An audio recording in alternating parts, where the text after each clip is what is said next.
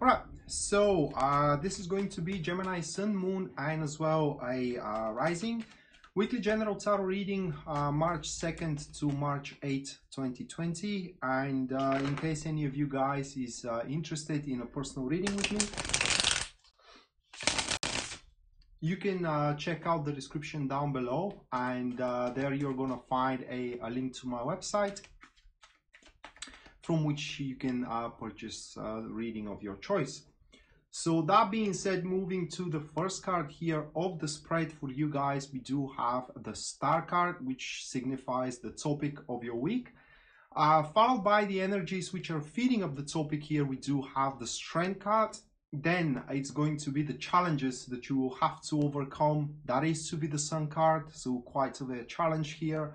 Moving next, it is the gifts and the blessings that you can enjoy throughout the week, and that is the most important card for what it seems. That is to be the Knight of Wands.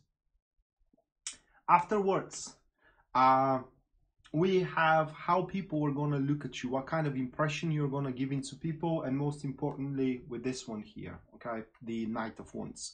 That is to be the Seven of Pentacles. And the final one that we do have is going to be the guidance that Tarot is offering to you. We have the Ten of Cups. All right, so quite of an unexpected good fortune is coming around. That is said by the gifts and the blessings and the topic itself. But it will require quite of a personal standing to take it, okay? But that being said, before we go to the spread, let's run the cards one more time. So we do have the Star card as a topic, followed by energies feeding the topic. That is to be the Strength. Afterwards, we do have the Sun card as a challenge. Then the gifts and the blessings is going to be the Knight of Wands. Afterwards is the Standing, that is to be Seven of Pentacles, excuse me, and the last one, Ten of Cups, guidance. So moving into the first two cards here, this is where the unexpected good fortune comes around. So I will start this time around from the topic itself. And topic by the Star card, when the Star card comes totally general, okay, as a topic right now, it kind of signifies, the biggest thing that signifies, it is ending of a turmoil. Whatever turmoil you're going through, it's about to end this week, March 2nd to March 8th, 2020. And the new cycle that you are entering in, excuse me, a new cycle of lack of turmoil, is going to be a cycle of hope, high dreams, high ideals, unfolding love, opportunities, and etc, etc. So the Star card just points that the tough times, either in career or either in relationship, are almost over. They're coming to an end now, for one or another, by one or another way. In your case here, by the gifts and the blessings, we do have a messenger. It's not messenger, but how do you say it? A person that comes, and it is a harbinger, excuse me, harbinger of this change.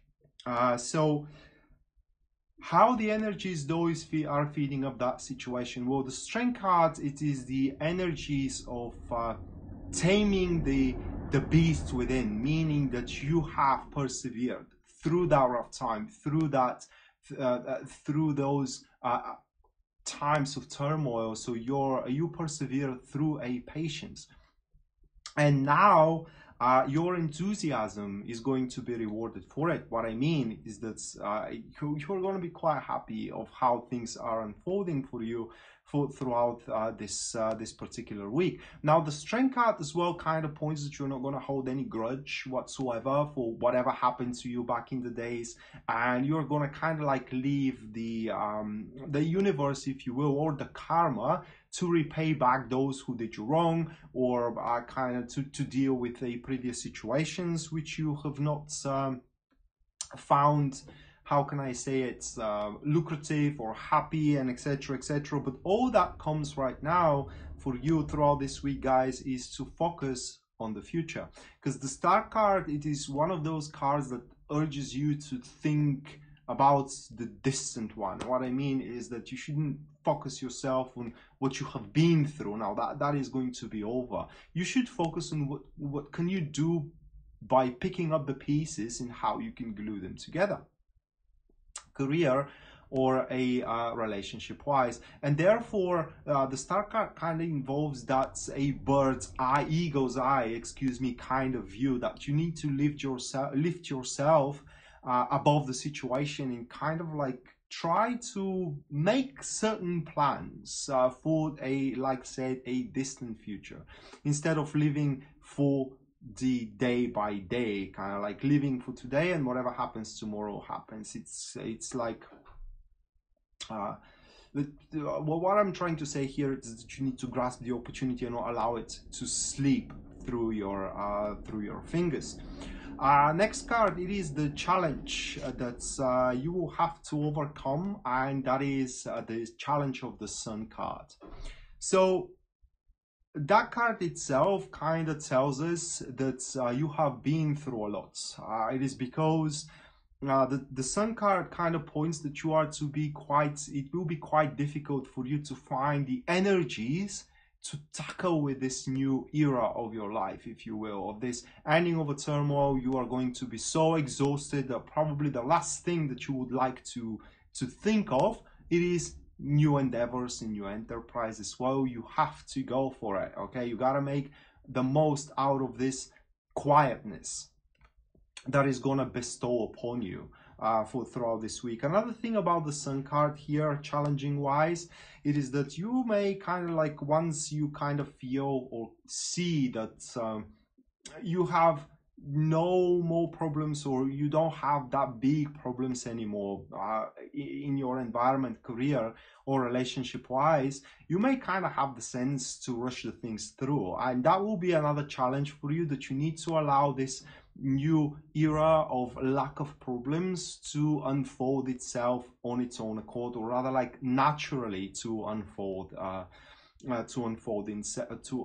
itself. So don't push it. It is what I'm trying to say here, because you may have that affinity to do so, because if you push it, at the end of the day is going to be a shade, and you don't want that to happen. You want your new life, saying that way, to unfold as naturally as possible. So just to give you an example with it, guys, it is that say you have been in a very abusive relationship, okay, and for one or another reason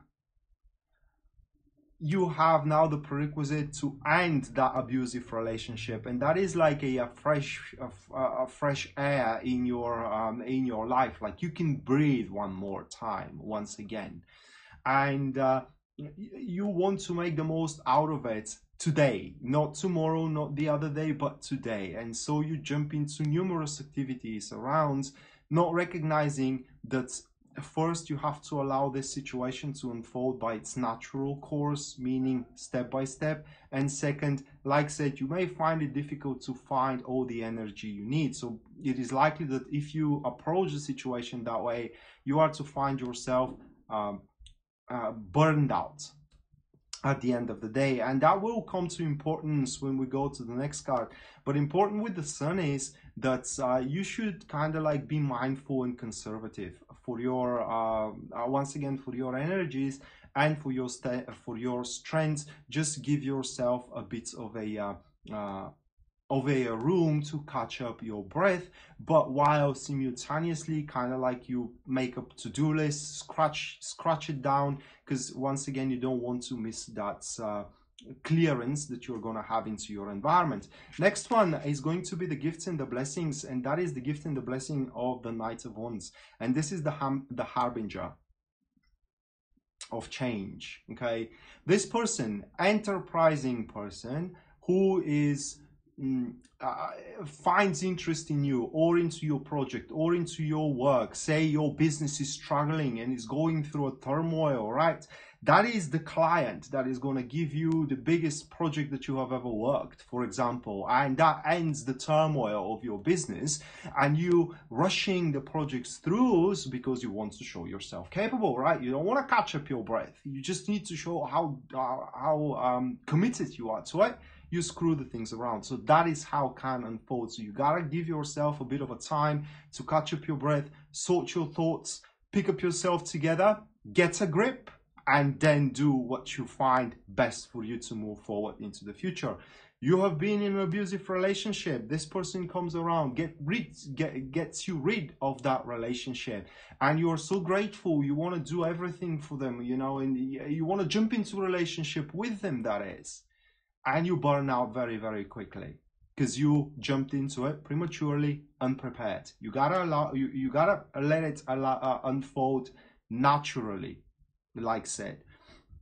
So Knights of Wands, like said, enterprising person that comes around. Now these people, they, like said, finding interest in you, in your business, in your project, in you as an individual, if that's about relationship. The best thing about the Knights of Wands, it is that they don't shy away from helping people around, in this case you, and they are, when as long as they are finding your thing interesting, okay, your business, for example, you know, your endeavors, or you as an individual, they will be willing to do whatever it takes to get the thing done or to see the thing through. So here we do have a bit of a catch, that you have to feed their interest, okay? You pretty much have to present them with something that is worth their either time, emotions, money, if you will, and so on and so forth. So the other card here for you, Gemini, is going to be how people are going to look at you, what kind of impression you're going to leave into people, and mostly into this person. So we do have Seven of Pentacles, and that is a bit of a contradictory card in this particular position. Now, from one hand, Seven of Pentacles points that that person is going to look at you as someone who is very careful and does not want to repeat same mistakes once again. That you don't want to end up in a similar situation of a turmoil with them, and that's why they're going to understand your lack of activity, which is well placed at that particular. Their understanding is well placed. It is because you would need time to catch up your breath and to sort your mind, get a grip, you know, and it's so on and so forth. From another standpoint, though, the Seven of Pentacles points that this person is going to look at you as someone who is waiting for salvation, and is hoping that this salvation is lurking behind the nearest corner, and that is probably the thing that is going to provoke them to step out, to step out and to take matters in hand, to help you with your business, to cover you with their wings if you are into an abusive relationship, to help you with with whatever you are struggling in, because they're finding it once again interesting, and that it is worth it. And you need to know that that is not yet love. If we're talking about relationship, that is a passion, but that passion can be transformed in love. It is just as long as you keep their interest fed. For that reason, once again, you gotta make your plans, sort yourself, and just do whatever floats your boat here. But the most important thing is that thanks to this one here, you're not going to struggle anymore in one of your fields, that is. And the last card that we do have for you guys, that is the guidance the tarot is offering. We do have 10 of Cups, and it's literally, this card here tells us that you gotta embrace it. That is because the 10 of Cups as a guidance points that throughout this week, whatever happens in relation to the Knights of Wands is gonna make your life either all of a sudden or slowly progressively start worth living again. Once again, career or relationship wise, and you're gonna feel, I would say, even like protected, like emotionally fulfilled as well. And how can I say it? It's like your flow is to stir once again, and you are not oppressed or smothered under someone's toll. Now, important thing to be said with the Ten of Cups is you got to take your time to enjoy the situation, which is another sign that you should not rush it under any circumstances, no matter how beautiful it looks like, no matter how can I say it, pressing it looks like. You should not rush it throughout this week, but give yourself time to catch up your breath once again, sort your thoughts, stand up, pick up yourself together, get a grip, and then when you are in the best shape possible, then you make a move moving forward with this Knight of Wands.